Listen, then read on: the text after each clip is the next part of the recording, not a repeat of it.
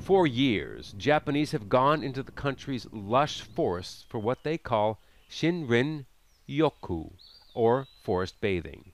And recently, these short trips into forests have now proven to be much more than relaxing getaways. The point is simply to be among the trees, no strenuous hiking or climbing. 13 years ago, Dr. Ching Li was one of the first to conduct research on forest bathing.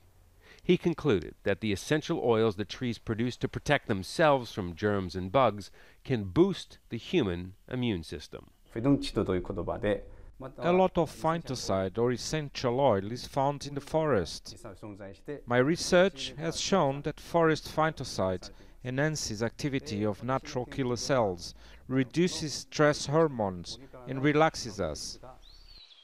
And that a cancer-fighting protein within natural killer cells is increased during forest bathing. This is Akasawa National Forest. It's about a 5-hour drive from Tokyo. It was here amid these giant cypress trees that forest bathing was born 35 years ago. It's also one of the few spots where scientific research was conducted, proving the health benefits of spending time in the forest. Dr. Lee's study had exhausted workers staying here for 3 days. Their natural killer cell functions were enhanced by 56%. Even after they went back to cities, it remained 23% higher than usual. The doctors are focused on the anti-cancer functions of natural killer cells. But the health benefits also come from the atmosphere, not just the chemistry. We usually quarrel, but not here. We are enjoying walking together. As soon as you get here, the stress is gone. It clears your mind and makes you feel positive.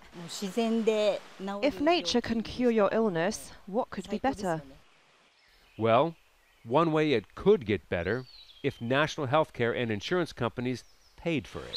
In the future, the time may come when doctors prescribe the forest instead of medicine.